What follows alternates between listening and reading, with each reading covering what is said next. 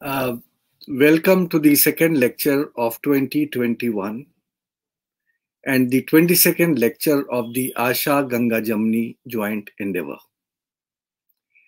With this lecture, we start a new series, The Medieval Indian Society. In this series, spread over 6 lectures, we deal with aristocracy to the peasants. Today, we start with a lecture on a personality who was an important member of the Mughal aristocracy. Abdur Rahim Khanan is not only belonged to the elite class, but was also the one who maintained a household with karkhanas which rivaled its imperial counterparts. After his father's death, Abdur Rahim was adopted by Akbar, who married the widow of Rahim's father. His karkhana included scribes, artists, painters, calligraphers, scholars, poets, and others. His Masir-e-Rahimi is an important source for the Mughals and the society which existed under them. He was himself a scholar and poet par excellence. The dohas of Rahim are repeated till date. Today, there is yet another significance attached to this topic. Very recently, his tomb, which had been in a very dilapidated condition, has been renovated and rehabilitated by the Aga Khan Trust for Culture, under the guidance of its project director, Mr. Ratish Tanda. The almost naked structure of the tomb was restored and is now open to the public. In view of much criticism which came their way for the work which they did at Humayun's tomb, care has been taken in the restoration of this building to leave patches of the original intact, though the original plaster has again been carelessly removed. But on this, some other day. But thank you, Aga Khan Trust for Culture, for a positive change in your approach. As I said, we have with us a very senior bureaucrat and author, Mr. TCA Raghavan, who is to speak to us about Abdur Rahim Khanan, a quintessential Mughal noble and aristocrat. Dr. Raghavan is a former Indian diplomat who was a 1982 batch officer of the Indian Foreign Service. As a diplomat, he served as Joint Secretary of the Division of Ministry of External Affairs in Pakistan, Afghanistan, and Iran, PAI Division. Between 2013 and 15, he was the Indian High Commissioner posted in Pakistan. Just now before the show, he was telling us that in Pakistan, he represented India for around 7 years or so. Dr. Raghavan, apart from being a diplomat, is also a trained student of history. He was awarded a PhD by the Jawaharlal Nehru in 1992 for his dissertation on the agrarian history of the Narmada Valley.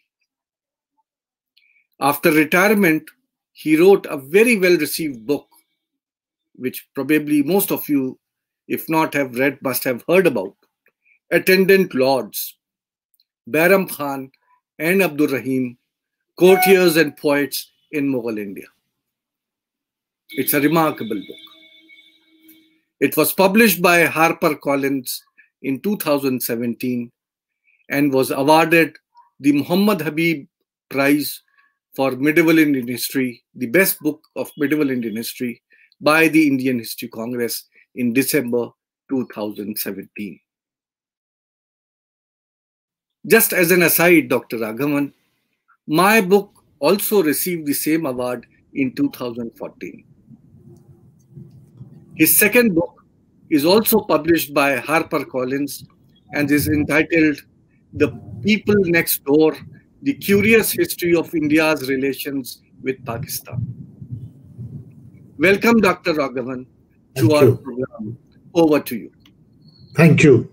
Thank you very much, Professor Razavi, and thank you very much also to Asha and to Ganga Jamna for having invited me to this platform. And I'm very honored to be talking in this particular program because I know what a great galaxy of scholars has spoken in this, and I'm sure will continue to speak in this. But more than anything else, Dr. Razavi, I would like to congratulate you for the skill and the great knowledge and patience with which you have anchored these programs. I've had an occasion to see some of them, and I do hope you will continue with this platform even when the pandemic situation improves, because I think as a pedagogic tool, it has immense value to get the best scholars in a particular subject and then to let them speak before an audience which is a mixed kind of audience. I think it has its great advantage, and from the flavor of the discussions that have followed these lectures, it's possible to see how much of an advance technology enables us in the endeavor of dissemination of knowledge and scholarship, and more important, rigorous knowledge and rigorous scholarship. So thank you very much for having invited me. I'm very happy to have a chance to speak about Abdur Rahim Khanan. He's a figure who has fascinated me for many years. And although I was never formally a student of Mughal history or of medieval Indian history, in exploring his personality, I tried to educate myself and familiarize myself with the nuances of our medieval past. So we, of course, know Mughal history primarily through the prism of the emperors. And that, of course, is a very compelling story, because if you look at the grand panorama of Mughal history, beginning with Babur's tomb in Kabul, in Humayun's tomb in Delhi, Akbar in Sikandra, Jahangir in Lahore, and coming down in the end to Aurangzeb in Khuldabad, and finally, as compared to the grand structures of the first 4 or 5 great Mughals, you have the rest of the Mughals in Nizamuddin in small, somewhat not very distinguished or very important graves. So that it's a very, very compelling story when you view it through the prism of the emperors. But sometimes I think we should also pay much more attention to the Mughal nobility and the aristocracy, and because that also provides a different perspective on the empire, on the Mughals, on the culture of the Mughals.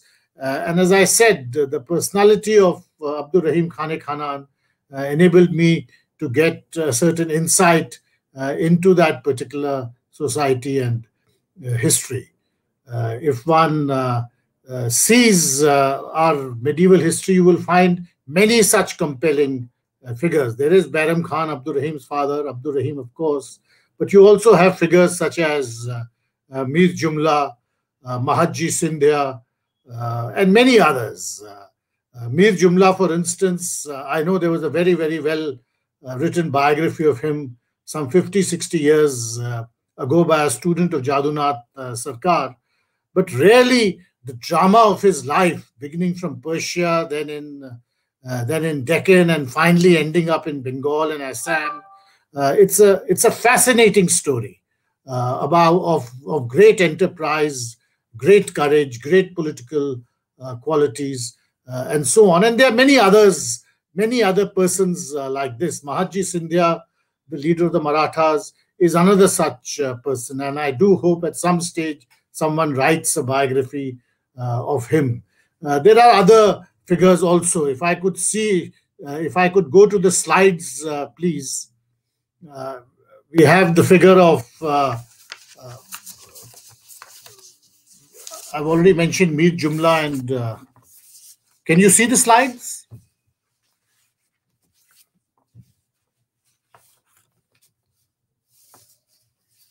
Yes, so you have Mir Jumla, and then the next one, please. Mirza Raja Jai Singh. Now, Jai Singh, again, such a arresting figure in Aurangzeb's reign, a great soldier, a great diplomat. If you see diplomacy or medieval diplomacy through Jai Singh, you get a wonderful perspective of how a very, very difficult work of diplomacy, which is trying to bring two somewhat irreconcilable entities like Shivaji and Aurangzeb together, and how the application of military force combined with diplomatic skill made him almost successful. In the end, that endeavor failed when the meeting between Aurangzeb and Shivaji ended disastrously. But as a diplomatic exercise, it was a wonderful, wonderful achievement, which of course ended in failure, and tragically, as Jai Singh's life story shows, somewhat tragically for him. But you also have, after the next slide, please, Durgadas Rathore, another very compelling figure of medieval history in Aurangzeb's reign, and qualities of loyalty, of fidelity, great personal courage, enterprise. All of these come through in him very clearly, but also an insight into understanding how, what was the nature of the Rajput relationship with the Mughals, and how that relationship changed between from Akbar to Jahangir to Shah Jahan to Aurangzeb, and what happened to it thereafter. In Sitamau, for instance, in central India, there's a small princely Rathore state. Sitamau was a small princely state, and the ruler of that was a accomplished historian himself, Raghavan Singh, and he wrote a biography of one of his ancestors, Ratan Singh Rathore. Ratan Singh is incidentally the person after whom Ratlam is named. But Ratan Singh served for many years in the Deccan in Aurangzeb's armies. And if you view Aurangzeb's reign through Ratan Singh's prism, you get a wonderful perspective into the nature of the Mughal presence in the Deccan, the difficulties which these Rajput contingents had over there, because on the one hand, they had to manage their small estates and kingdoms far away. At the same time, they had to keep a military unit in preparedness for engaging with the Marathas and so on. So my brief point is that viewing our medieval history through many of these characters will enable us to get a wonderfully new, fresh perspective, apart from that which is given to us by the emperors themselves. So in that perspective, Abdur Rahim Khanan and his father, Bairam Khan, the next slide, please, is a useful way of approaching our medieval history. So Mahatji Scindia had already referred to. The next slide, please. So Bairam Khan, I'll briefly touch on him. Bairam Khan was Abdur Rahim Khanan's father. He himself came from a family which was well known in its time in 14th and 15th century Persia and Central Asia. But because the family didn't do too well, you finally find Bairam Khan's father and grandfather joining the service of the Mughals, and Bairam Khan himself, as part of Babur's court in Kabul, he came down with came down with the Mughal armies, participated in the first battle of Panipat, was present when was part of that court when Babur died. Humayun becomes emperor. But in all this, although he was known for coming from a good family, was a young man of promise, he did not really play any major role. Bairam Khan really comes into his own after Humayun faces a string of defeats from a resurgent Afghan reaction to the Mughal victories led by Sher Khan. So Humayun is defeated decisively in a number of battles. His brother turns against him, and he suddenly finds he's without prospects. He's driven out of Delhi. He can't go to Lahore because one of his brothers will not let him in. Similarly, he can't go to Kabul, and he's trying very hard to see what he can do when Bairam Khan appears on the scene and assumes a position of great authority. Now, I've got this slide because it's interesting. Not many people notice it when they go to Humayun's tomb, but there is a tomb of Isa Khan just adjoining Humayun's tomb in Delhi, and it's a beautiful garden tomb. Isa Khan was one of those. He was an important noble in Sher Khan's contingent, and he tried very hard to get Bairam Khan to leave the Mughals and join up with Sher Khan. And Bairam Khan decided against it and moved on to try to link up with Humayun. He heard Humayun was in Sindh, so he tried to make his way to Sindh through Gujarat, where he was helped by another person. Isa Khan helped him. Isa Khan, in fact, made sure that Bairam Khan was not put to death. But he made his way to Gujarat, and there again he is helped by a Sufi of some station at the time, Sheikh Gadai. May I have the next slide? And Sheikh Gadai is the son of a Sheikh Jamali Kambo, who's there's the very famous Jamali Kamali tomb and mosque in Mehroli. So Sheikh Gadai was Sheikh Jamali's son. And I only put these two slides to relate Bairam Khan to structures we are otherwise familiar with, but don't necessarily associate with his life story. But Bairam Khan finally joins up with Humayun in Sindh when Humayun is really with his back to the wall. He has with him possibly at that time not more than 60 or 70 followers. Most of his important nobles have abandoned him. His brothers, as I said, have already turned against him. And he was wondering what to do, whether he should go on the Hajj, retire. Bairam Khan then plays a major role in the rest of the story because he persuades Humayun to go to Iran. And the logic he used with Humayun was that he had a number of clansmen in the Safavid court in Iran, and through them they would be able to approach the Shah, seek his help, and try to make their entry back into India to regain the kingdom. The next slide, please. So you have Bairam Khan taking Humayun to Iran, where the Shah receives them, agrees to give him some kind of assistance. Humayun spent almost a year and a half, about 15, 16 months in Iran. And we see now at this, in Iran, in Persia at that time, Bairam Khan's many qualities as a politician, as a diplomat. Of course, apart from the fact that he was an important general then in Humayun's, amongst Humayun's followers in his own right. Now, the reasons how his qualities as a diplomat and as a politician comes out was because the Shah Tahmasp had certain very specific requirements from Humayun. And Bairam's role was to try to bridge these two different positions and bring them closer together. This was the role courtiers traditionally have played, that you find that there is something which is in your master's and the king's interest, but how to make him, bring him around to that position, that is where your skill as a courtier, as a politician, as a diplomat comes in. Now, the Shah's requirements from Humayun were firstly that he should declare his personal conviction in the tenets of the Shia doctrine, because Tahmasp was a Shia. His court was dominated by many Shias.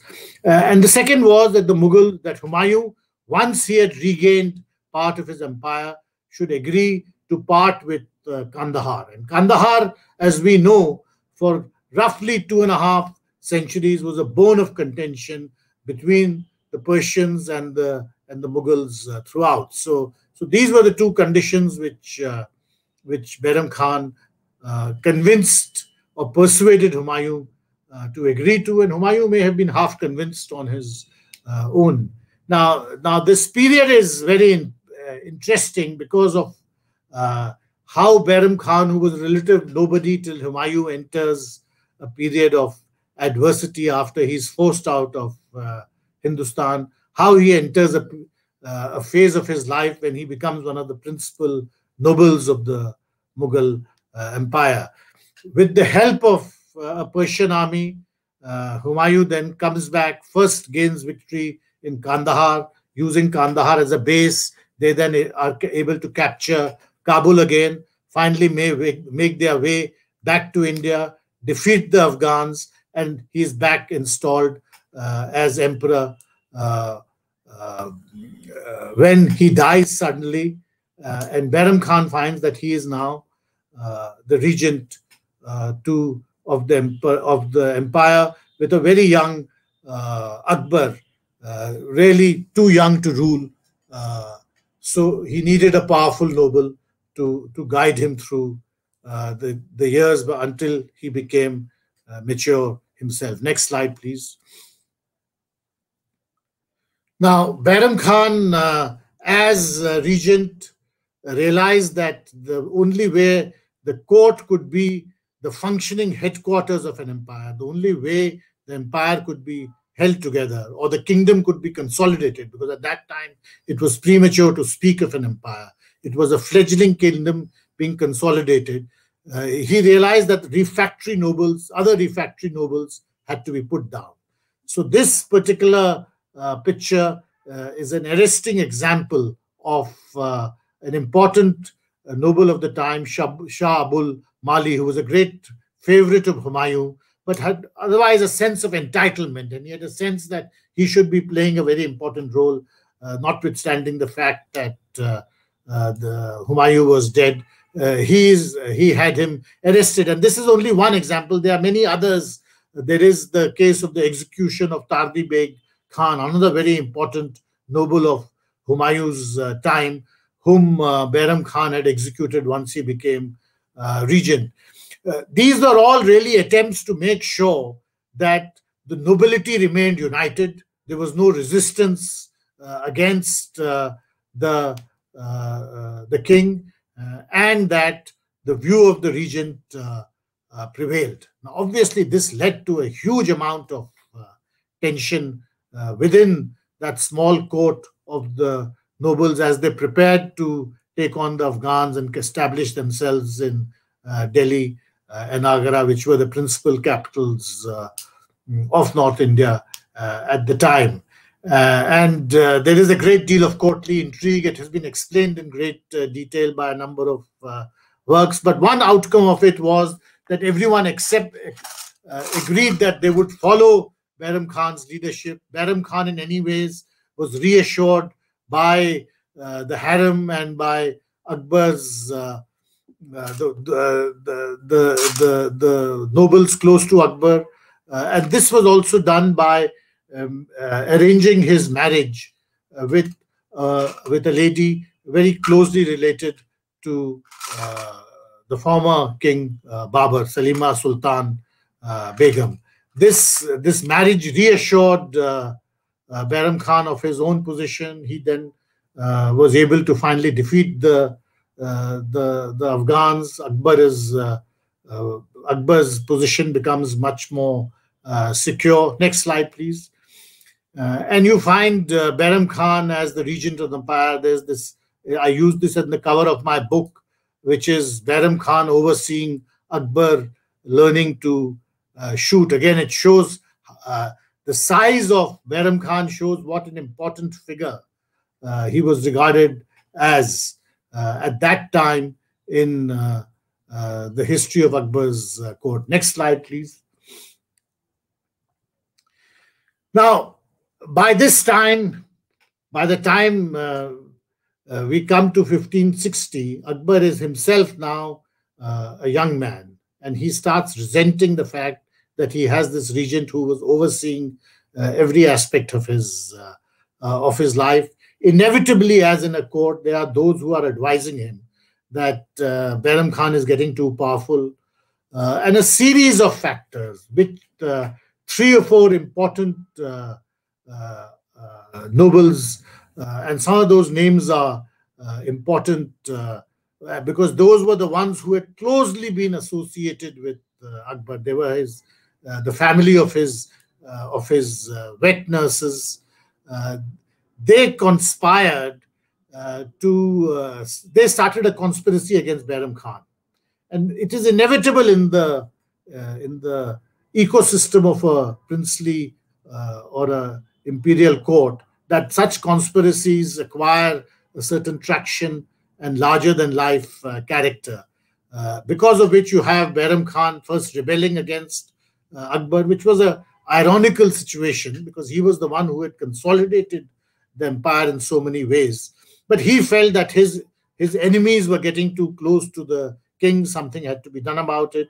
You have him conspire. You have him rebelling against the empire, is defeated, and then at the advice of the emperor agrees to go on Hajj.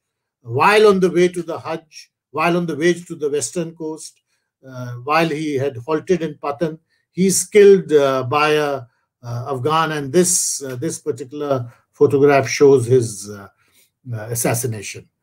Next slide, please.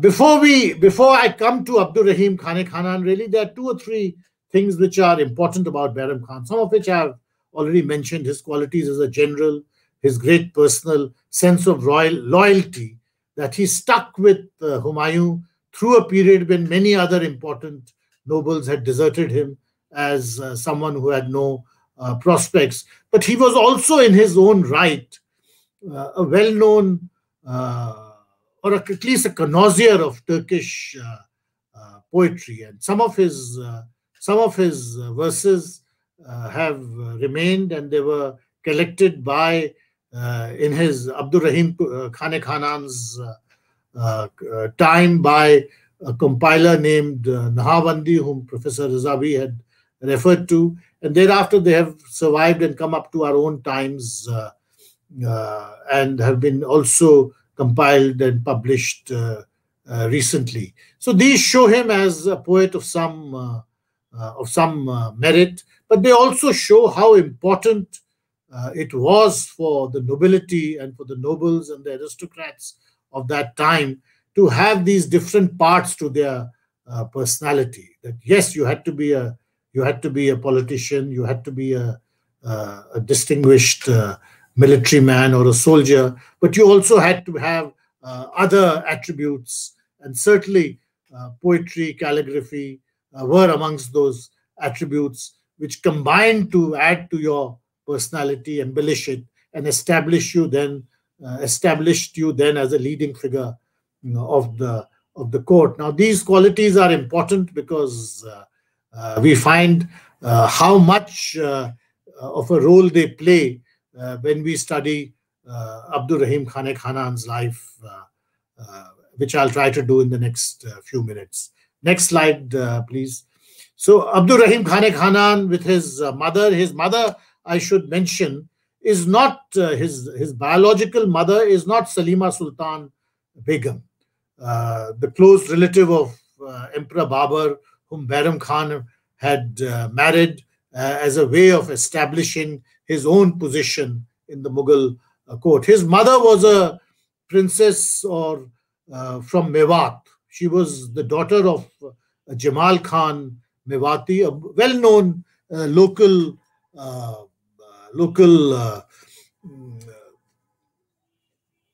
estate holder in Mewat at the time. He came from a family which had supported much of the resistance against the nobles. They had, for instance, been part of Rana Sangha's army when that army had confronted Babur during the initial years of the Mughal Empire and so on. So Humayun had married into this family. He married one, there were two sisters of Jamal Khan, two daughters of Jamal Khan Mewati, and Humayun married one and Bairam Khan the other.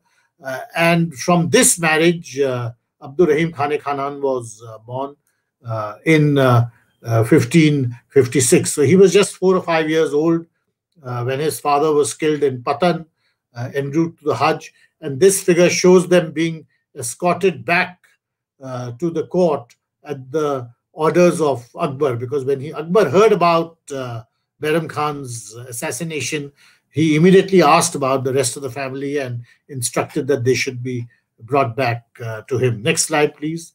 The next slide shows this young Abdur Rahim being presented to Akbar.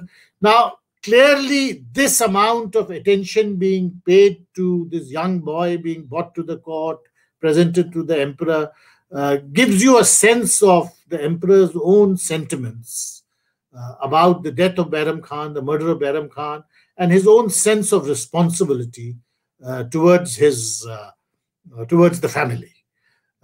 So it's not very surprising that you find Abdur Rahim Khane Khanan. At that time, he was not Khane Khanan. He was just Abdur Rahim. That was the given name. As a young boy in the court, but someone on whom Akbar kept a close eye. It was clear to everyone, and especially to Bairam Khan's former enemies, that this was a boy for whom the emperor felt a special attachment. And you get various kinds of indications of this. Firstly, from the quality of education, the quality of instruction which Abdur Rahim Khane Khanan received through the 1560s and 1570s, when he's growing up as a young man. This was also the time when the Rajput alliance was being forged. And it's not surprising that you find, therefore, that if you find stray references to this young boy, Abdur Rahim, also having very good Sanskrit teachers. And obviously, there was a certain amount of intermingling between the Rajput elements and the other elements in Akbar's court. There is one reference, for instance, which says that Akbar told Mansingh. Mansingh had escorted his sister to the court and was staying with her after she married Akbar. Akbar had instructed Mansingh that please keep an eye on this boy, keep him close to you at all times, and look after his instruction and his education. Obviously, Mansingh was a few years older than Abdur Rahim. Next slide, please. This is a portrait of Abdur Rahim as an old man, and I'll come to it later. Next slide, please. Yes, so Abdur Rahim, when he grew to maturity, as I said, the 1570s, this was also a time of great intellectual ferment in the court. And we've all heard about the debates between the Mubarak family, Faizi and Abul Fazl, and Sheikh Mubarak on the one hand, and the ulama led by Sheikh Abdul Nabi on the other. So there are numerous examples and evidences and illustrations of this young man coming to maturity at this time of intense political and intellectual debate. Now, this particular structure I found very interesting because it is a mosque established. It's known as Abdul Nabi's Mosque in New Delhi, and it is now the headquarters. It's part of that complex, which is the headquarters of the Jamaat Ulama Islam, and in this mosque there is a small inscription from Faizi, which praises Abdul Nabi a great deal. So in the early days, Abdul Nabi was a great power and an enormously influential person in Akbar's court. And you had Sheikh Mubarak and his sons trying to get close to him, in many ways ingratiate themselves to him. Later on, of course, that situation changed because as Abdul Nabi became more influential, more doctrinaire, that came into some kind of conflict with Akbar's own views and inclinations. You have Abdul Nabi then stripped of his positions, sent off on the Hajj, and really that marked the coming to age of the Akbari dispensation, which was much more eclectic, free-thinking, much more open-minded, and something which many ulema still could not adjust to and did not like. Next slide, please. So Abdul Nabi, of course, if this can be brought back a little, this is a structure in Gujranwala in Pakistan. If it could be, I don't know whether it's possible to see the whole thing. I'm sorry, the slide has got a little compressed, but this is, this is his tomb in Gujranwala in Pakistan. It's in pretty bad shape. It was in pretty bad shape when I saw it. It's said to be his tomb. But again, I really put in these slides to underwrite the importance of the intellectual ferment then underway in India between these conservatives and between the more liberal, eclectic, free-thinking, open-minded schools. Next slide, please. Now, Abdur Rahim, as a young man, is coming to maturity in this very, very intellectually stimulating environment. And not very surprisingly, you find that he is open to a large number of influences. He himself shows quite early in his life signs of being a polyglot and someone who is familiar with different cultures and different forms of poetics. When he is still a young man, we find a work ascribed to him. This is a work of astrology called Khet Kautukam, and this is partly in Sanskrit and partly in Persian. And similarly, the second work called Madanashtak, again, a great deal of Sanskrit and Persian mixed verse in these two works. Now, these are works of a young man, and scholars who have studied them carefully point to the immaturity of the language and so on.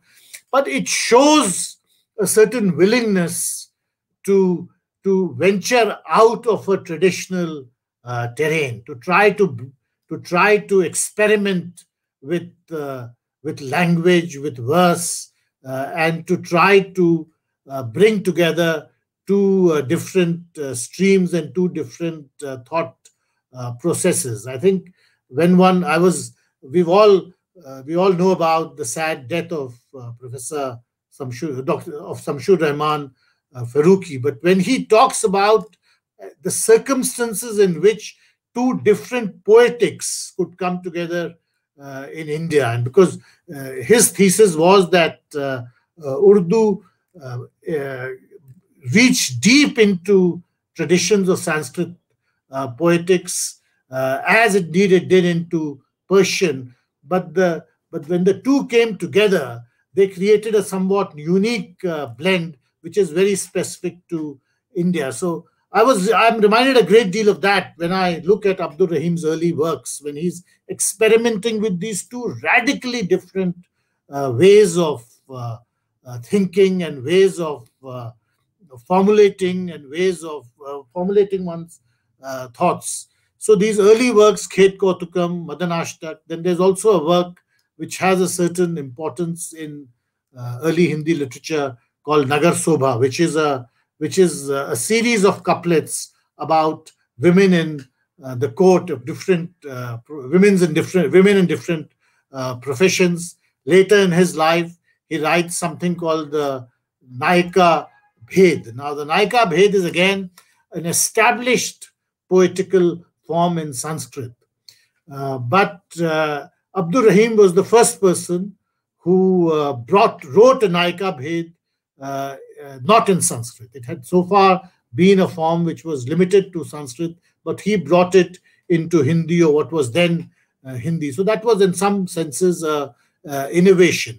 The second innovation in this work is that Abdur Rahim used a meter which had not been noticed before. And this is a meter in Hindi known as the barwe. It's a very, very compressed, very short verse, and just like Tulsi is said to be the master of the Chaupai and Bihari the master of the Doha and so on, Rahim is said to have a complete mastery of the barwe. It's a different kind of meter.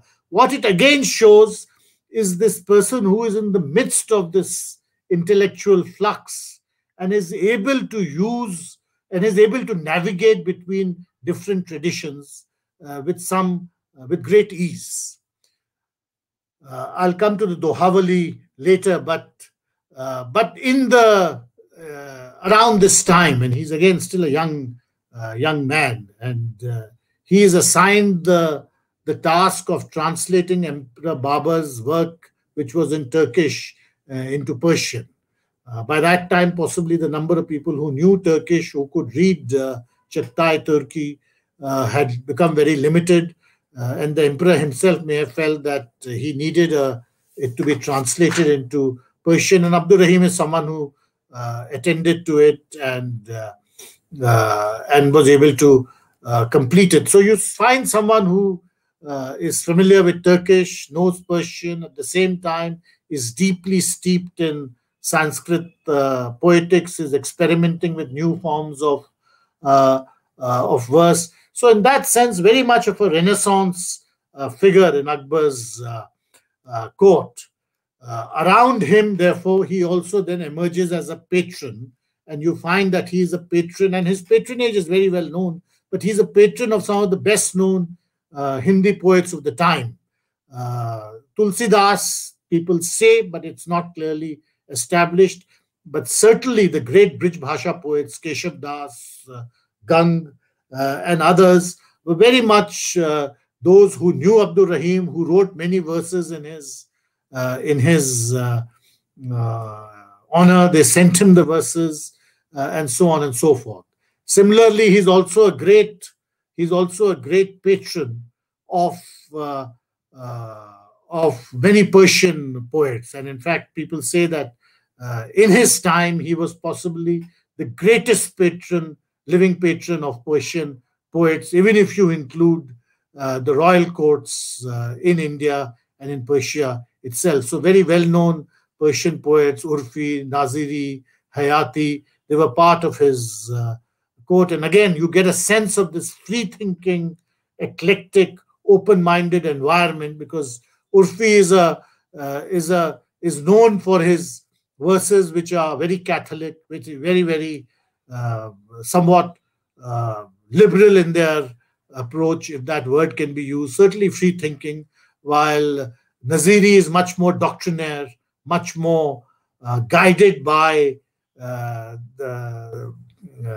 what is right and what is not right according to religious doctrine. The fact that both of them are in his court suggests a certain eclectic atmosphere. He's also a great patron of paintings, and to his court are attributed some of the great manuscripts of 16th and 17th century India. Unfortunately, that great library and that great collection, of course, got dispersed.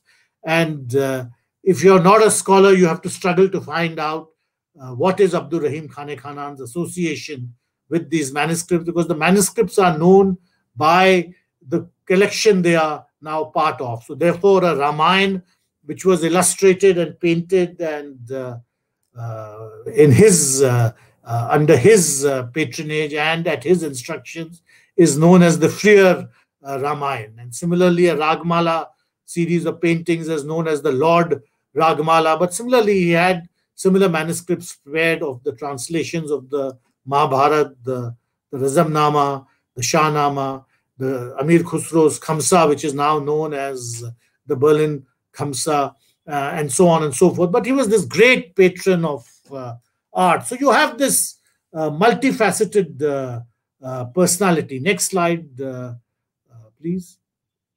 You have this multifaceted personality because alongside this great love of literature, this willingness to experiment, this great patron of music, you also have a political and military career which is progressing alongside. So he, as a young boy, had accompanied Akbar on his on a spectacular military feat, which was a forced march to Gujarat to put down a rebellion in 1573, and the Delhi distance between I think it was Delhi and Gujarat he completed in a period of 2 weeks, a journey which normally takes 2 or 3 months. So Abdur Rahim is part of that small contingent with the emperor as they race to Ahmedabad on camelback to put down this rebellion. In 1583 he is appointed as governor of Gujarat in his own right.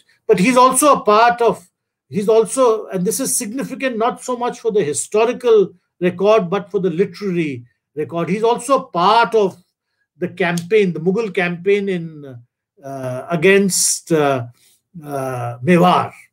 And this is, of course, a very, very significant event of Rajasthan history. For instance, James Todd calls the Haldighati battle the Thermopylae of medieval Indian history. Now, as I said, Abdur Rahim's presence in this is not so much historical but literary, because while we know he was in part of the Mewar campaign, possibly not for a very long time and not in any command capacity, it left a huge impression on the literary record. This very well-known poet, Jaishankar Prasad, in 1914, wrote a long poem called Maharana Ka Mahatva, which is really about the interplay between Abdur Rahim Khanan and Rana Pratap and Akbar. And it tells a very interesting story about how Abdur Rahim's wife is captured by Rana Pratap's son or by Rana Pratap's followers. And when the Rana hears about this, he orders that the women are sent back immediately with full honor. And then Abdur Rahim's wife, Ma Bano, persuades Rahim to talk to the emperor, to ease pressure on the Rana, and says that leave him alone in his little kingdom. Now, how Jaishankar Prasad wrote about this is also an interesting story, because he was basing himself on what certain bardic chronicles in Rajasthan had written, not contemporary, not at the same time as when these events took place, some 100 years later, sometime in the 1680s, 1690s. But it is this interplay between the Rajputs and this sense that Abdur Rahim had great sympathy for the Rajputs is something which acquired a great deal of literary weight, and it continued for the next 200, 250 years. Now, Abdur Rahim Khanan in 1583 led a campaign to Gujarat, and his victory there led to his being awarded formally the title of Khanan. He thereafter was responsible for the conquest of Sindh in 1590, and then from the mid-1590s, we find him in the Deccan, and he spends the next quarter of a century in the Deccan. And the Deccan finally proved to be, and this is not just in this century, it happens this goes on for the whole of the 17th century, the Mughals' greatest challenge and ultimately the site of their greatest failure. Next slide, please. Now, these are just some illustrations of the paintings, how the paintings commissioned and are part of different manuscripts. This is from the Freer Ramayana, which was commissioned by Abdur Rahim Khanan, and was a book in his library. It shows the wedding of the four princesses. Next slide.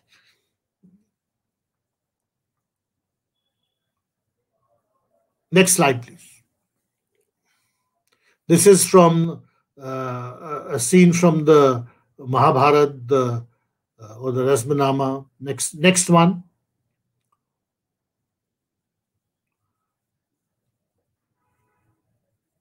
Next slide, please. Yeah, I'll pause here because I spoke about this multifaceted, and I'm looking now, I'm situating myself sometime in the 1580s, roughly around that period. And I spoke about this multifaceted personality, someone who's doing very well in military and political terms, but also is this open-minded individual who's writing so much Hindi, Brij Bhasha, verse, a great deal of sensuous poetry, Shringar Ras, also a certain element of devotional verses. He's commissioning works which are of great importance to Hindus, having them lavishly illustrated and translated into Persian. So you get this person of a certain certain vintage Akbari noble. But I think we should nuance and qualify that picture, because reality was much more complex. And we get an idea of this complexity when we look at Mullah Abdul Qadir Badayuni's portrayal of Abdur Rahim Khanan in his secret history, which he wrote about Akbar's court.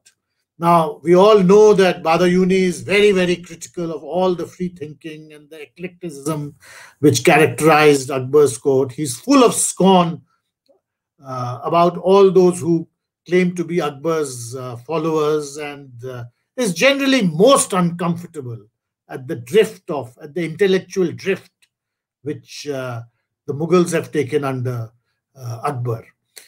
But oddly enough, about Abdur Rahim Khanan, he's very warm, greatly admiring. He does not see him at all as a person who's free thinking or who has abandoned any doctrinaire views. In fact, he sees him as someone who stands firmly with all the pillars of Islam, is very conservative, is very God-fearing, is prepared to help all of those, many of those who have fallen on the wrong side of the emperor's pleasure because they were too orthodox or too doctrinaire, and so on and so forth. The other figure, which perhaps relates to the from the 1590s onwards, is Sheikh Ahmad Sirhindi, Mujadid al-Fathani, again very well known as a very conservative doctrinaire thinker. Later in the 19th and 20th century, especially in the 20th century, as the separatist traditions gained a certain traction, Sirhindi acquired a different kind of larger than life characteristics. In Pakistan, he is greatly revered and elevated as one of the first amongst the earliest of those who first thought of a separate homeland for Muslims, etc., etc. He was, of course, Hindi, of course, was just a Sufi thinker with certain views. But his letters to Abdur Rahim, again, bring out a characteristic, a suggestion that we need to qualify this portrayal of Abdur Rahim as this very, very open, liberal, free-thinking, someone who has a great deal of interest and empathy for other faiths, other cultures, because from Sheikh Sirhindi's letters, you get the impression of a somewhat conservative thinker, someone very much like he himself. Now, it is of course true, we do not have any of Abdur Rahim Khanan's letters to Sheikh Ahmad Sirhindi in response. So we don't really know what he was thinking. But certainly, evidence such as this qualifies this picture. And because you put both these sets of, when you put both these sets of views and evidences together, Badayuni, Sheikh Ahmad Sirindi on the one hand, and on the other hand, Abdur Rahim Khanan's own Krishna Bhakti verse, his use of Hindu mythology in so much of his poetry, his great patronage of many Brij Bhasha poets. When you put it all together, then you get a more realistic personality emerging. Next slide, please. And my impression after, on the basis of what I read and what I understood, was you find a figure who's very much aware of the complexities of his age and of all the contradictions and tensions present in his times. And he's trying to navigate his way through without clearly showing which camp he really belongs to. He's someone who's keeping himself open so that his own career progression is not affected or undermined or impacted by these intellectual debates and current intellectual conflicts underway at the time. But to return to his political career, we have Abdur Rahim then in the Deccan with Burhanpur as his capital. One of his sons died in Burhanpur and is buried there. And there are, of course, a number of other structures which are associated with Abdur Rahim Khanan's sons. This is a wonderful structure, which is the tomb of his son Shah Nawaz Khan, again a very important noble of the second decade of the 17th century. Next slide, please. Abdur Rahim, may we go back 2 slides? Abdur Rahim's career in the Deccan really is a period of great political turmoil in different ways. First of all, the Mughals were dealing with forces which were very difficult for them to contain. And this is something which continues through the 17th century up to the very end of Aurangzeb's reign, because they were really addressing very, very difficult circumstances in the Deccan as they sought to establish themselves, whether to annex the kingdoms, whether to engage with the Deccan kingdoms. These are issues which dog the Mughals throughout, and they never come up with a perfect answer. In trying to address the problem of the resistance put up by the Deccani kingdoms, they end up creating a larger-than-life force in the form of the Marathas, which ultimately overwhelms them. So that is one aspect of Abdur Rahim Khanan's career in the Deccan. But the second aspect is that it's constantly buffeted by succession issues, because by the time he first went to the Deccan in the 1590s, you find all of Akbar's sons have grown up. They're all in their 20s, Salim, Murad, Daniyal, and similarly when he was later, when he was there as governor of the Deccan in Jahangir's time, again there is this constant succession issues.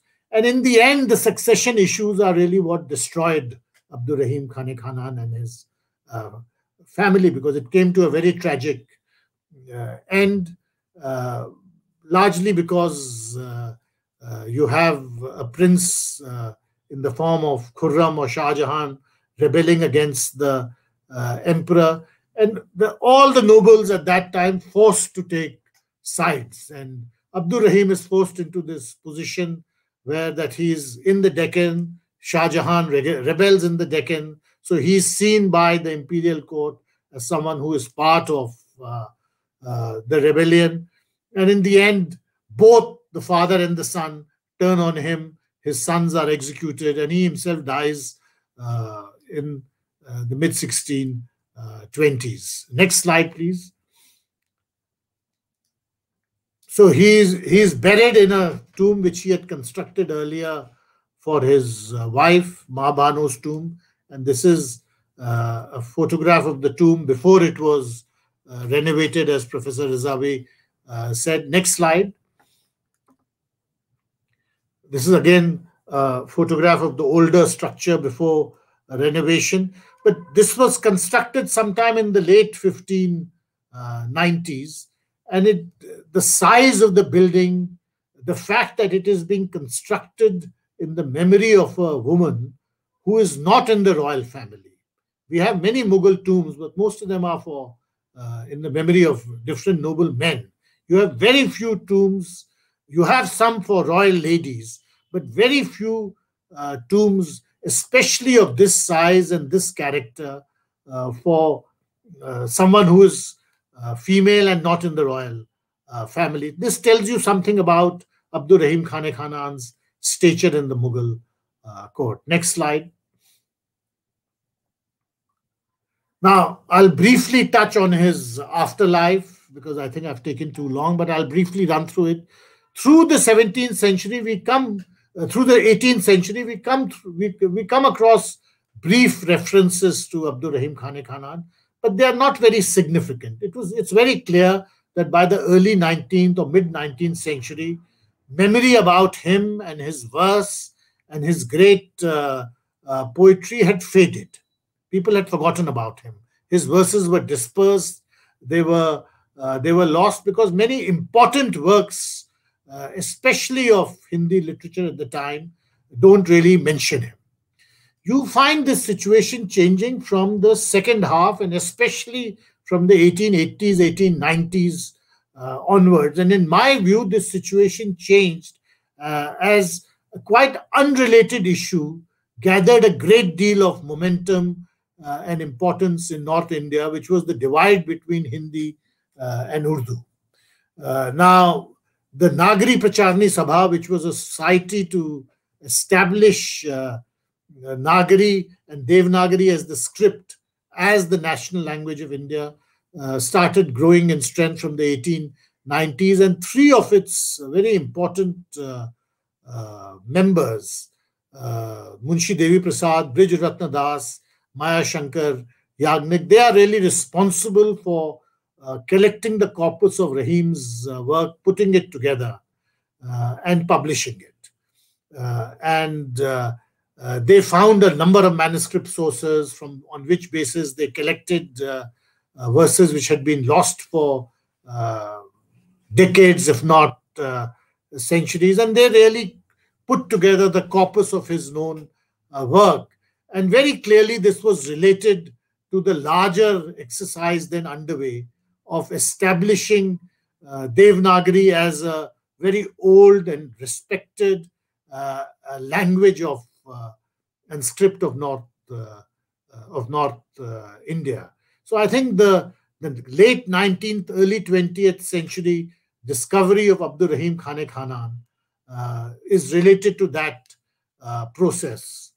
Alongside that, as the national movement grew in strength, and also as communal forces started acquiring a certain influence, especially in North India, you find a number of important writers and intellectuals starting to claim Abdur Rahim Khanan as a kind of example or metaphor for national unity. And I'll mention very briefly someone called Seth Govind Das, who was a great supporter of the Hindi as the national language of India movement, was a congressman, spent many years in jail in the 1930s and 40s. He wrote a great deal about Abdur Rahim, and he always called him as कि ये हमारे भारतीयता के प्रतीक थे. He was a symbol of Indian nationalism because he was this Mughal noble who had such great respect for Hinduism, for Hindu gods and goddesses, as is exemplified in his verse. And if you read his verse, it is impossible to say that he was a Muslim. So he became a symbol of Indian unity and Indian nationalism. Next slide, please. At the same time, we have a different tradition, and this is primarily amongst those who write in Urdu, where the fact of his enormous output in Devanagari, in Brij Bhasha, in Avdi, in Hindi, is not taken note of, and in fact, there's a certain sense of skepticism about whether Abdur Rahim Khanan, a Mughal noble, could have actually written this verse. So you have, for instance, the Darbare Akbari, this very famous book by Muhammad Hussain Azad. Now, Azad is someone who is a great connoisseur of the Mughals, and it's a wonderful book to read even today. And one of the persons who occupies possibly almost the second largest space in the whole book after Akbar himself is Abdur Rahim Khanan.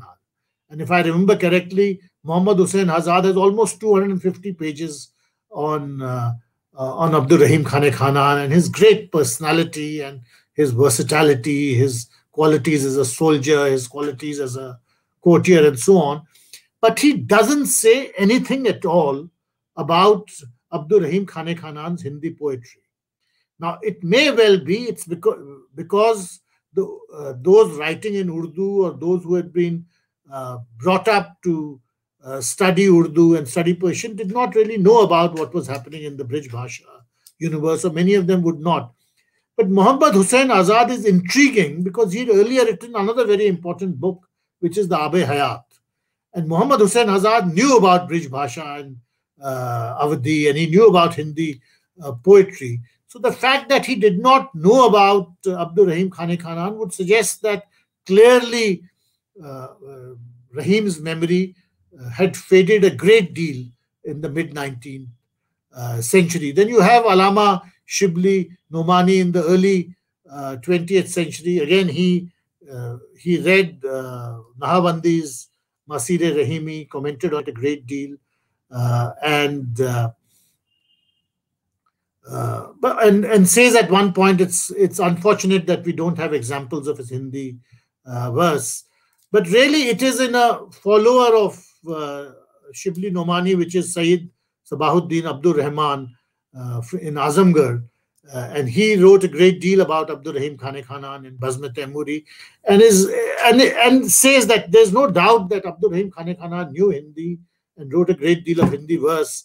But whether someone who was such a good Muslim, as described by Nahavandi and Baduyuni and others, could have written this kind of devotional verse in place of Krishna and Rama, is it possible that this verse is not Abdur Rahim Khanan's and someone else's? So my point simply is that just like in the Nagari Pracharani movement and the growth of nationalism wants to make this Mughal noble into a symbol of Indian nationalism because of his great empathy with Hinduism, you have a reaction to it and a skepticism whether a good Muslim could have written such devotional poetry at all.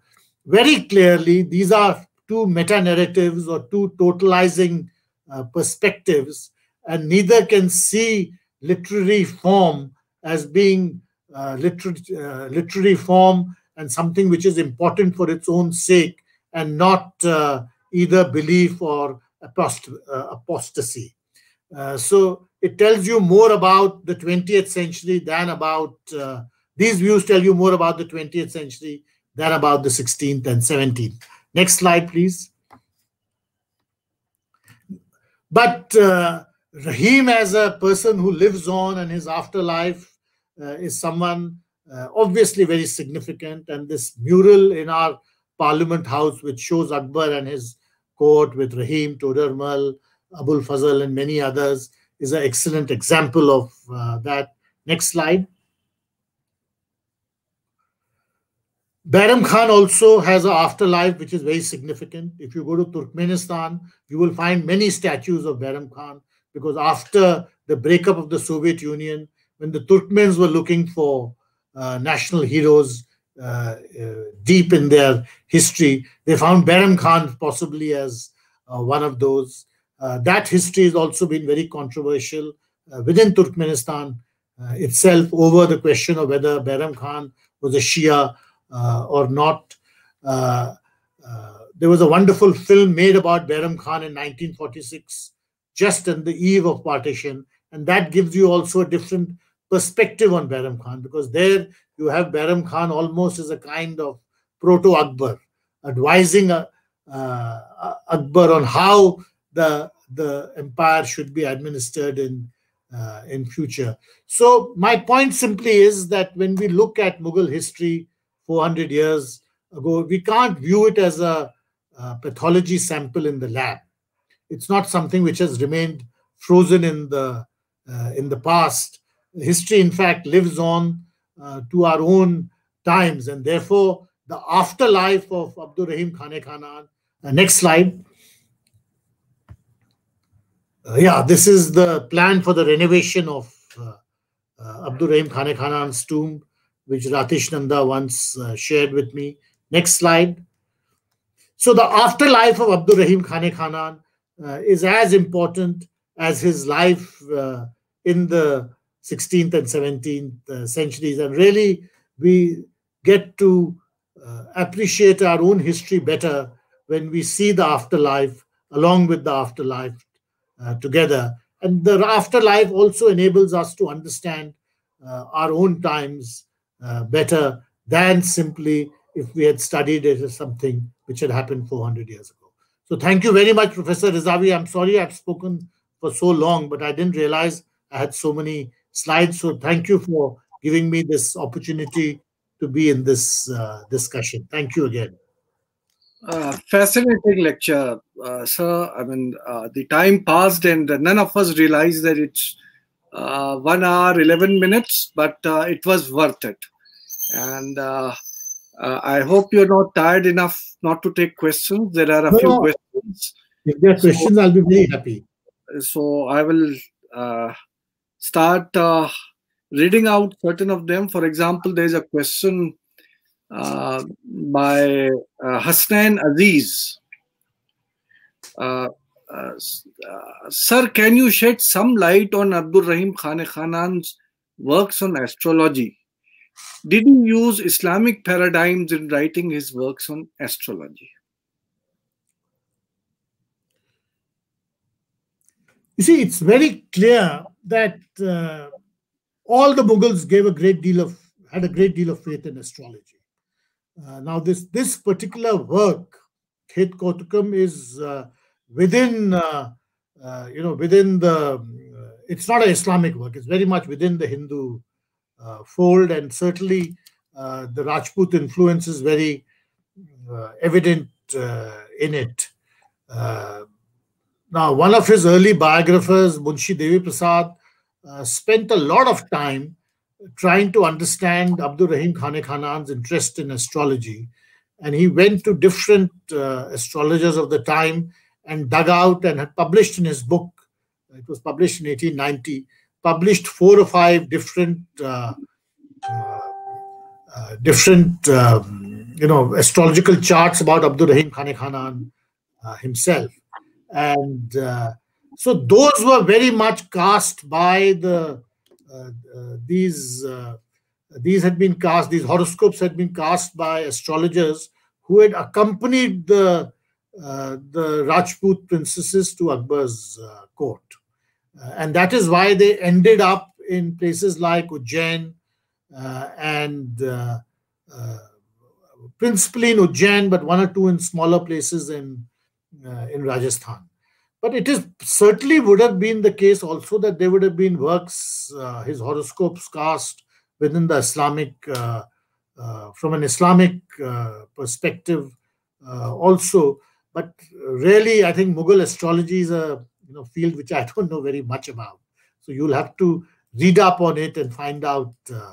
But it's a very interesting aspect of Abdur Rahim Khane Khanan's life. He himself had a great deal of faith in astrology, in this other technique which was used a great deal called Fal, which is that you try to predict what is going to happen based on which page of the Quran you open, and so on and so forth. Well, there is a question by Khalida Zia. Khalida asks a question. She says that Abdur Rahim was an official historian, but I would say before Raghavanji answers that Abdur Rahim was not an official historian.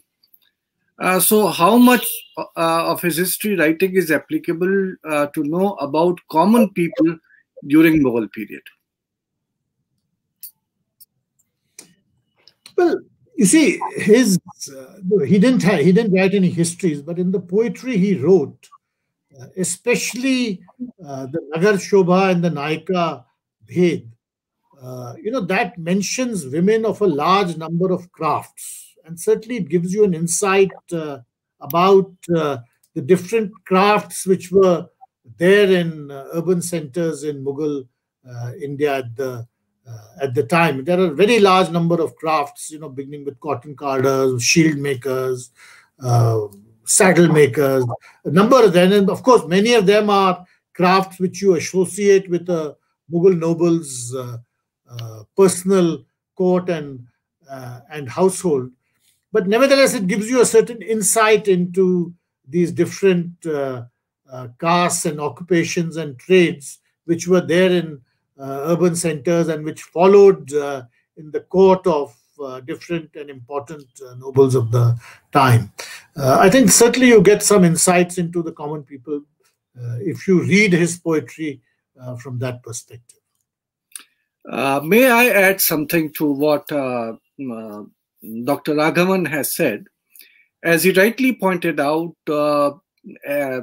while replying to you, Khalida Zia, that the poetry which has been left behind by Abdur Rahim Khanan has a lot of material which tells us about the common society in which the people were existing.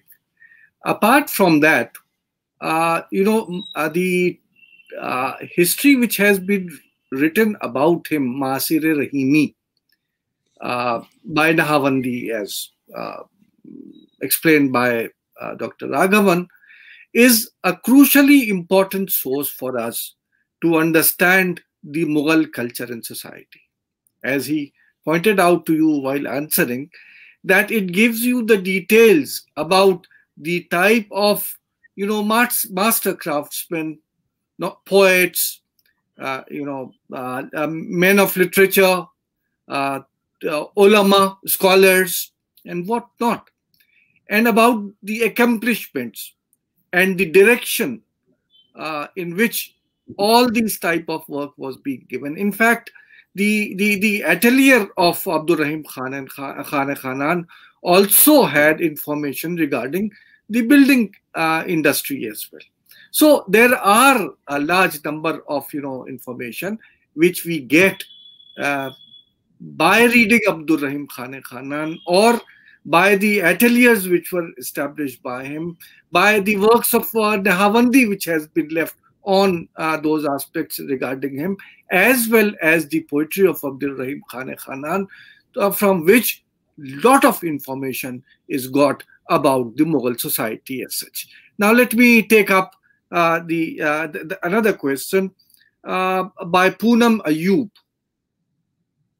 Poonam Ayub asks, since Abdur Rahim Khanan grew up as an orphan in Akbar's court, was there a pointed effort to groom him in literary pursuits by Akbar himself? And who were his teachers who trained him in initial years in his learnings of various languages and later his prolific poetic works? Thank you.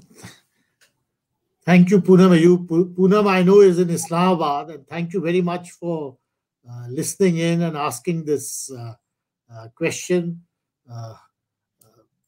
They're both, her husband and I were colleagues together. He was in the Pakistan Foreign Ministry, a very distinguished ambassador, and Poonam has spent, of course, many years in India, visited many times.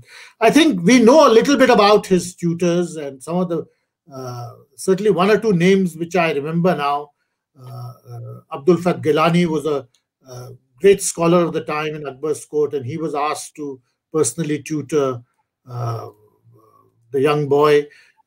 As I mentioned, many of the tutors who had traveled with Man Singh, possibly Abdur Rahim had the benefit of instruction from them too. As I said, since his fathers came from a family which had a tradition of poetry writing, and his father himself was known as a poet of some standing and someone who was fond of poetry. I think possibly that sense lived on in the young boy and made him eager to absorb knowledge from all these different quarters which were present in Akbar's court. You see, the intellectual curiosity of Abdur Rahim cannot be denied, because that obviously came from him. And there is evidence, I could not go into that, but of the Portuguese missionaries, for instance, encountering a young Abdur Rahim, and a number of them wrote dispatches about his curiosity, his willingness to learn, his capacity for learning languages. Many people, for instance, doubted whether Muhammad Hussain Azad himself had some doubts, and so did others, about whether Abdur Rahim Khanan could have actually played an active role in the translation of the Waqiat-e-Babari from Turkish into Persian, because the question arose that how would he have known Turkish? His father had died when he was just 4. Most of his father's followers would have scattered. So where did he learn his Turkish from? And some people did believe that possibly he may have supervised the work in a general sense, but probably did not play an active role in it. But the English traveler visited Burhanpur when Abdur Rahim was governor of the Deccan, a man named Hawkins, and he wrote later that he had a conversation with Abdur Rahim Khanan for about 3 hours, and that it was conducted in the only common language both of them knew, which was Turkish. So clearly, Abdur Rahim had learned Turkish even as a young boy, possibly from some of his father's old retainers, but also because possibly he wanted to retain and stake a claim to his patrimony through his father. Because he had lost his father so early, he grew up in a court which was increasingly dominated by people from Persia rather than from Central Asia. Possibly this staking a claim to his father's patrimony would have been important to him too. I would add to that the Mughals themselves were Turkish-speaking people. Abdur Rahim Khanan belonged to a family of Turkomans. They were Persians, no doubt, but Turkish-speaking family. Even the Mughals, even if you look at Tuzuk-e-Jahangiri, even in the Tuzuk, when certain things are mentioned, the equivalent which is there in Turkish is also mentioned. So Turkish was something which was, you can say that it was the Madari Zuban of these people. So probably Abdur Rahim did not have to make any efforts to learn this language. And we are really thankful to Abdur Rahim Khanan that he did translate the work into Persian. And that is why, a number of facts which Babar had mentioned in Turkish are now very, very clear to us by having been translated during the same period into another language. So we know the equivalence of both those terms. Poonam Ayub is asking another question. No,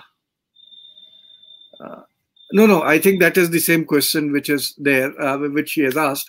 So what I am trying to say is that, Turkish is something which probably no effort had to be made to be learned by these people. It was their Madari Zaban after all. Now, Rana Safavi has a question. When Sir Syed Ahmad Khan writes in Asarus Sanadid edition first that his Maqbara was made by Abdur Rahim Khanan for his wife, but usko isme rakhna naseeb nahi hua, what does it mean? I mean, Sir Syed mentions that she was not buried there. She didn't get the opportunity to be buried there. Was mistaken?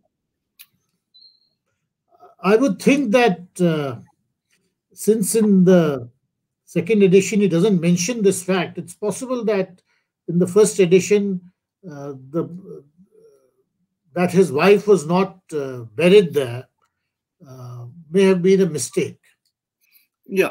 Therefore, he corrected it in the second edition by not mentioning that fact, because his wife died, Mahabanu died in the late 1590s.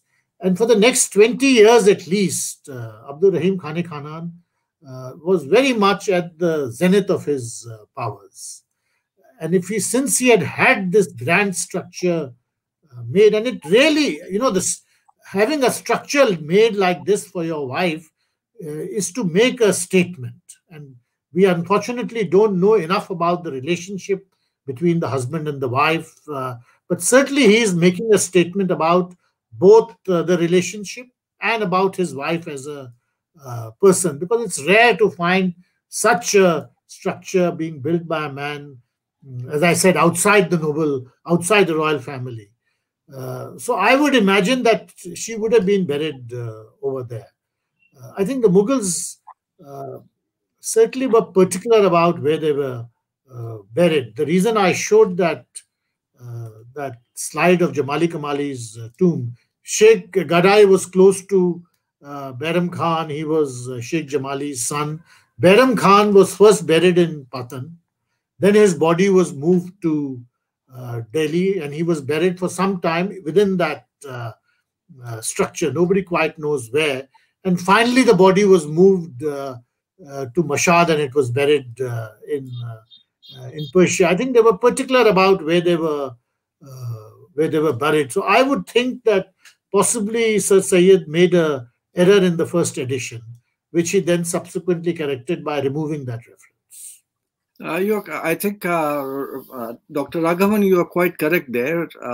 Sir Syed did make a number of minor mistakes in his works. For example, the name of the mosque near Qutub Minar, which all the contemporary sources mention as Qubbatul Islam, is rendered as Quwwatul Islam by Sir Syed Ahmad Khan. So there are certain issues and problems. So he may have missed out on that. As far as I am concerned, I do not take Bairam Khan, especially Abdur Rahim Khanan, only as a noble. He was part family of the Mughals. And he also considered himself to be almost a Mughal, belonging to the imperial family. I mean, look at the extent of the ateliers and the works which were being done by Abdur Rahim Khanan. The magnitude was almost imperial. So possibly, that is why we chose this, topic for today's lecture, where we were going to talk about the imperial authority as well as aristocracy and nobility. That here is a person who is not a Mughal by birth, but for all practical purposes is almost a royalty as far as the other nobles are concerned. Dr. Raghavan started his lecture by showing us the portraits of a number of Mughal nobles, both Rajput and non-Rajput, both Irani and Turani and Rajputs. And he talked about the fact that there is a need that some work should be done on these nobles so that we can learn much more about the Mughal society as such. The fact that Abdur Rahim Khanan was worked upon is basically due to the fact that he was himself not only leaving behind what he had written, but a work like Ma'asir Rahimi had been compiled. And that is one of the reasons that such a study could be made regarding Abdur Rahim Khanan. I would just inform that an attempt at studying the biographies of the Mughal nobility has been attempted. Every one of us know about the work of Professor M. Athar Ali, the dictionary of the Mughal nobility, which he has compiled, where he tries to put all the information in a very dictionary form, whatever you have to know about one particular noble, when he was promoted, when demoted, where he was transferred, what happened to him, who succeeded him, what were the jagirs given to him, and so on and so forth. That was one level of the type of work which was done as far as a compilation of the biographies of these nobles were concerned. But apart from that, there was an American scholar, a very well-known American scholar, Wayne Begley, who is much more better known for his work on the Taj Mahal, the illumined tomb. I remember that he had started a work on collecting the sources of Shah Jahan's period. But along with that, at one of the workshops which he conducted at India International Center, and he had also given work to some of the historians, even young historians at Aligarh, Delhi, and other places, he started, compiling the biographies of most of the important nobles and collecting even the portraits of these, Mughal nobles. I'm sorry, but most of the work which he had done, and which was quite substantial, is no more available to us. I don't know where it is. I wish that one day, because in one of the workshops which he had held, he had also shown us a number of pages of colored reproductions where the biographies of the nobles along with their portraits had been collected by him. I wish that would come out. Raghavan Sahab, as you rightly pointed out, that these works should be carried forward and much more information should be collected on them. One of the initial slides which you showed to us is pretty important, and that was the one which is there, if I am not wrong, at Isfahan, that one where Humayun and Shah Tahmasp are meeting each other. And I would also treat it as when you are dealing with the afterlife of these people. I mean, I would also be interested to know how not only how the contemporary Safavids interpreted the meeting, but I would also draw your attention to the fact that there are certain modern works which have been done. For example, there is a book by Manimukh Sharma on Allahu Akbar, that book on Akbar the Great, where he has tried to analyze that painting and tried to show, what today we can understand from such representations. There is, however, one question, sir, which I think you will be competent enough to take up, and that is, as you hurriedly showed certain of the miniature paintings, which are attributed to the atelier of Abdur Rahim Khane. They are almost imperial in their magnitude. My question would be, not only necessarily to you, but to everyone out there, that is there any difference between how those miniatures were reproduced in the atelier of Abdur Rahim Khanan and the atelier which is known as the Imperial Mughal Atelier of Akbar? Are they of the same type, or is there some difference which possibly, naturally, Raghavan Sahab is not a trained artist, but my question would be to all those who deal with Mughal miniatures, if there is some work which could be done on this particular aspect, whether all those manuscripts which were illustrated in the atelier of Abdur Rahim Khanan, there were a number of works which were illustrated on the orders of the Abdur Rahim. Are they at par with the imperial manuscripts or not? That is one of the questions which should be taken up for some type of a study.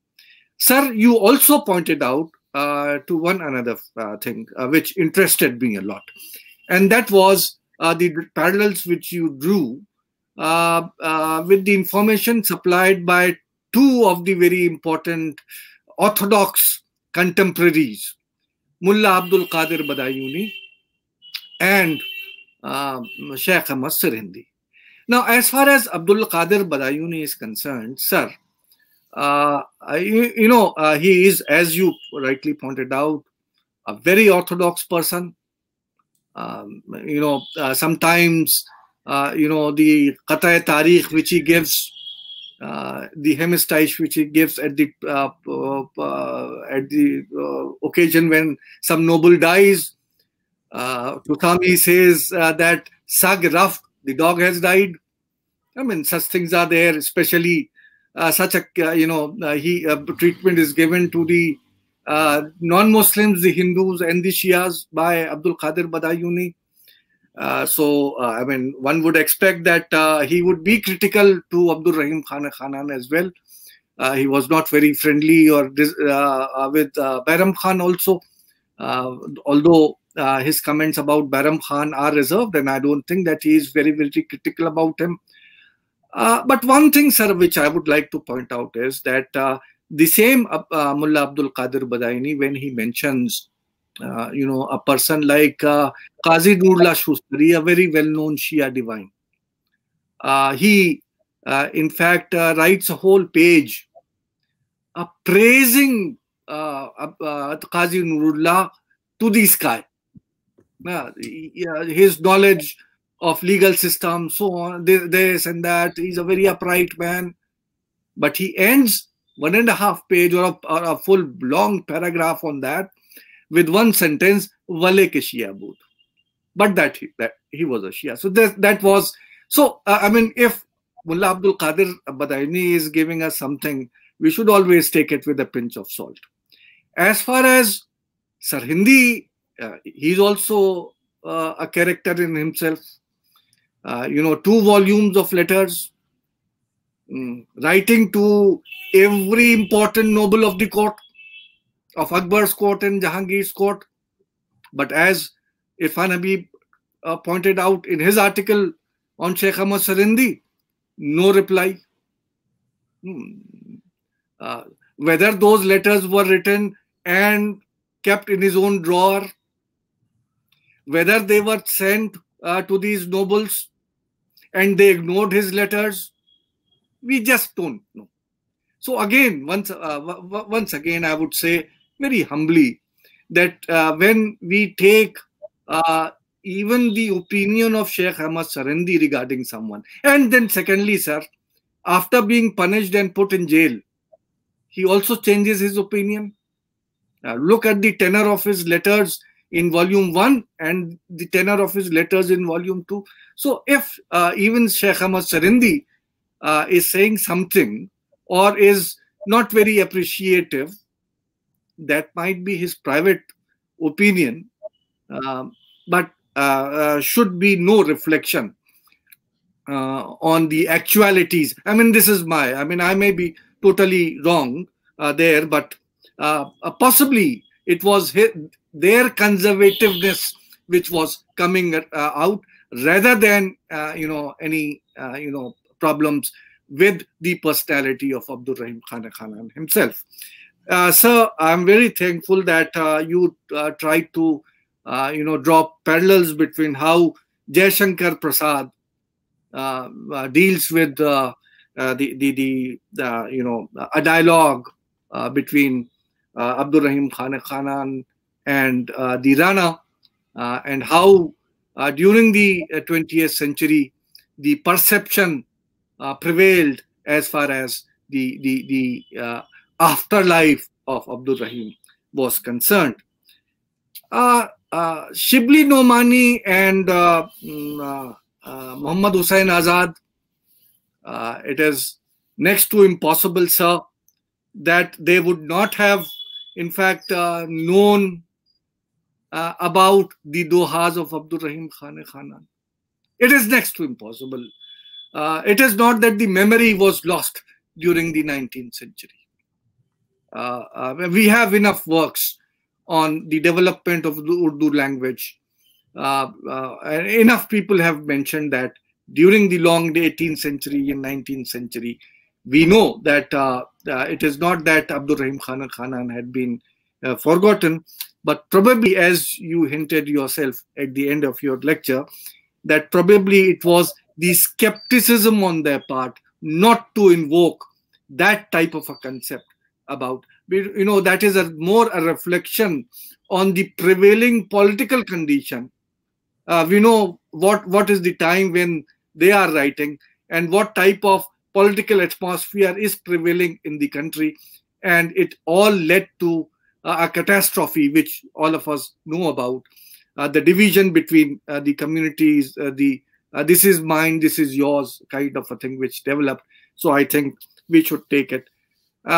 Lastly, sir, I'm sorry, I am just taking too much of your time, but lastly, sir, as you pointed out, you mentioned that in one of your last slides, certain of the movies where Bairam Khan has been depicted, the afterlife of Bairam Khan. You are quite correct that Bairam Khan was actually spared by our Bollywood. He continued to be the good man till I think the 60s. But as soon as we come to the serials of 80s, everything probably changes. Now you look at Bairam Khan. He's a savage, a bloodthirsty person, just the opposite of what he had been. Serial after serial on the television, you open, and if there is a historical serial going on, something related with the Mughals, there you would see the image of Bairam Khan as an outrageous person. But again, I am thankful that somehow these characters spared Abdur Rahim Khanan. And I don't know whether it was a deliberate sparing or they forgot about him, but that shows how we, through our own political shifts, we keep on perceiving various personalities over time. I must thank you very much once again for a remarkable, beautiful lecture which you have given. And sir, with your lecture on Abdur Rahim Khanan, who, as I said, was not only a part of the Mughal nobility, but he was also a person who from his boyhood was brought up in the imperial harem itself. He was part of the Mughal family, part of the Akbar's household, and that was something which distinguished him. I am really thankful that Abdur Rahim, there's still today, when so much has changed, when today we are baying for the blood of the Mughals, but still we are trying to conserve the tomb of Abdur Rahim Khanan in our national capital. Thank you very much for joining us. Dear audience, let me announce that these lectures, as Dr. Raghavan said, would be continuing irrespective of whether the COVID remains or goes.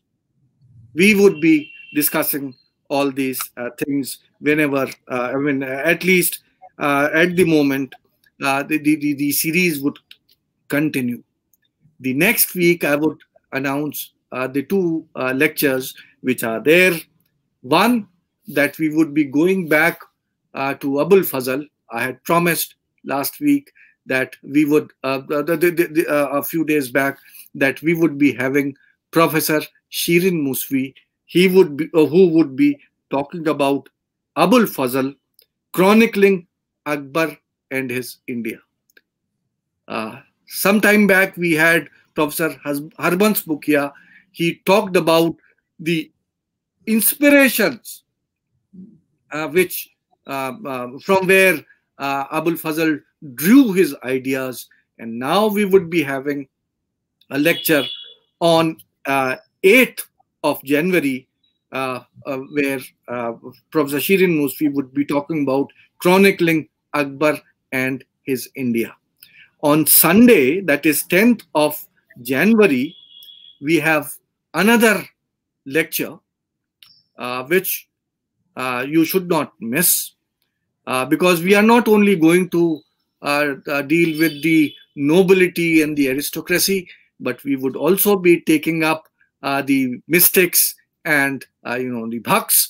And on Sunday, we have Professor Linda Hess, and she is an authority on Kabir, and she would be talking about the religious classes locating Kabir. So be there for both these sessions next week. Thank you very much. Goodbye. Thank you.